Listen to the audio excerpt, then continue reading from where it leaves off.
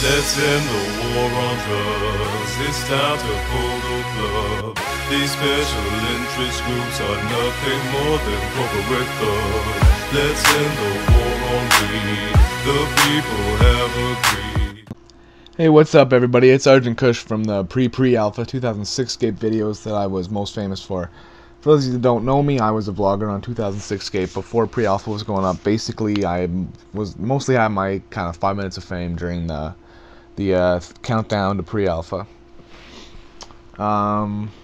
Just quick before I get started, because I haven't talked to any of my 2006Scape friends in a long time. I want to give a quick shout out to Trail, Galaxia, Trident, and JWC and the Skills for Thrills clan.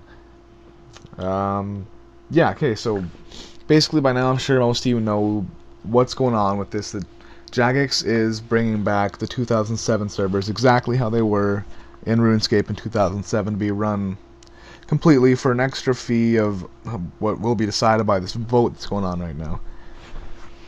For those of you that don't know what's actually going on, and this is the first time you're hearing about it, which would be weird, but if that's the case, basically if they get 50,000 votes, which they already have 103,000, then the 2007 Skip servers will be brought back with just minimal like maintenance, just to fix major glitches and shit like that, and you'll have to be a member, and you'll also have an additional $15 a month payment. It kind of sucks, but I personally would be willing to pay it, and I know I will end up paying for it if it ends up being that much anyway. Then the next level is 250,000, and it costs less money, and there will be more maintenance or whatever. And the next level is 500,000, and again it costs less money. And then it just goes up to 750,000. At that point, it'll just be exactly as far as payment to become a membership goes. If we get 750,000 votes, which I think we might, considering the poll hasn't even been up for 24 hours yet, and as I'm recording this video, and it's already over 100,000 votes, and we've got 2 weeks to spread this around and get people voting. Whoops, sorry, dropped my microphone. And yeah, so basically, I mean, I'm really excited for these 2007 servers. I know I will be playing quite a bit, most likely, on the 2007 servers. I'm not sure what to call it, RuneScape or not RuneScape Classic, but RuneScape Old School, or I don't know what they're gonna call it, but whatever they do. I'm really excited to play it because, I mean, everyone was so excited for 2006Scape, and that wasn't even, by JaGeX. That was just a bunch of programmers that got together and said, let's recreate the nostalgia that everybody wants, instead of just having it kind of semi-filled in by private servers. Let's give them the real deal. Let's make a remake, and it was fucking awesome while it lasted.